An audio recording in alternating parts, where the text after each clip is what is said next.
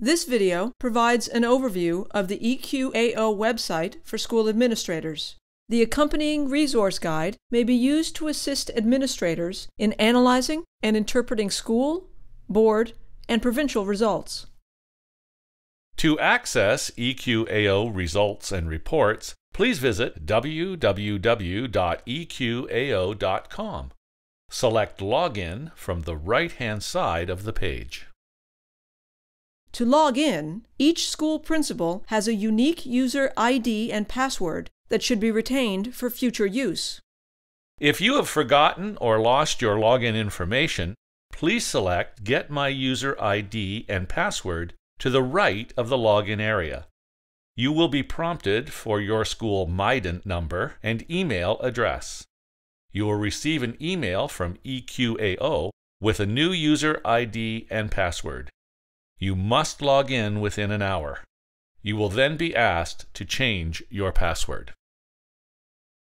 Please note the important timelines that can be downloaded from SDC at a glance. The student data collection process outlines important deadlines and tasks, such as ordering special versions of the test and indicating which students require accommodations or exemptions.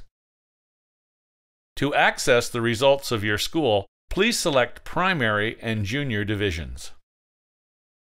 This page has additional resources that you may find useful in administering the assessments and for reporting EQAO results to your school community.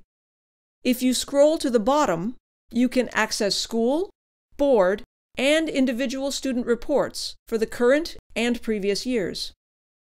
To access your school results, select the appropriate year. On this page, you will find the board-level teacher questionnaire results for both the primary and junior divisions, as well as the board-level principal questionnaire results. For more information on how to use these reports, please see the provided resource guide. A chart of reports available to your school is at the bottom of this page. Any reports labeled with I are for internal school use only. Reports labeled with a P may be released or accessed for public use.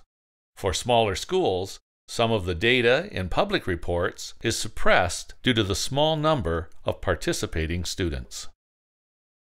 From the primary and junior divisions page, you can also access individual student data files and item information reports, IIRs, for a selected year. This page provides you with the item information reports of both primary and junior divisions for reading, writing, and mathematics. The report provides you with information about how each student and your school performed on specific questions. You can also access your individual student data files, which provide you with an overview of the level of achievement for each student as well as questionnaire results. For more information on each of these reports, please see the resource guide for a breakdown of the information and how to use each report in your school. For more resources, please visit www.misalondon.ca.